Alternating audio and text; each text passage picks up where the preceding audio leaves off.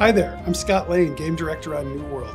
I'm here to talk to you about our progress, our plans, and our launch date. So last summer we communicated that New World would launch this spring and that the team was going to focus on adding more mid and end game content. Since then, we've identified a few very compelling features that just wouldn't make that time frame, and we believe these features are going to transform the game, so we're going to take the time to add them before we put New World in your hands. New World's going to launch August 31st, 2021. This gives us not only enough time to implement those features, but to tune and polish them along with the entire experience. Closed beta is going to be on July 20th, and I really hope some of you come take an early look at the game. I'd like to take a few minutes and share what we're going to be working on between now and launch. First, we're adding another endgame zone, Ebonscale Reach. This is a territory of lush wetlands and towering cliffs where an exiled empress is building a corrupted fleet that could be a threat to the entire world. Now on to those features. First one I want to talk about is Expeditions.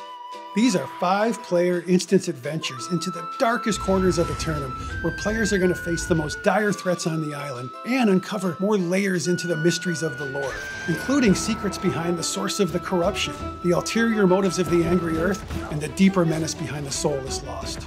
So now I'd like to tell you just a little bit about Outpost Rush. Outpost Rush is an endgame mode that calls players to a primordial river basin filled with forgotten ancient technologies and hidden sources of the powerful and volatile Azoth.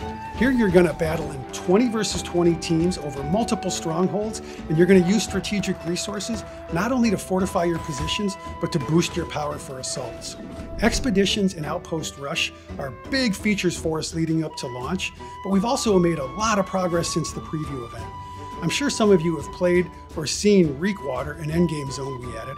We've also added fishing, we've done a full revamp to crafting, we added hundreds and hundreds of weapons and gear pieces, we've really improved combat, and we've added a lot of quest variety. All of this is in direct response to your feedback from the preview. And let me tell you, there's a lot more to come. For those of you who played in the preview event, I think you're really going to enjoy the changes and additions we've made. Getting our mid and end game right is critical to the game experience, and adding new features, it takes time. At the end of the day, shipping a high-quality, polished experience is our top priority, and we plan to do just that.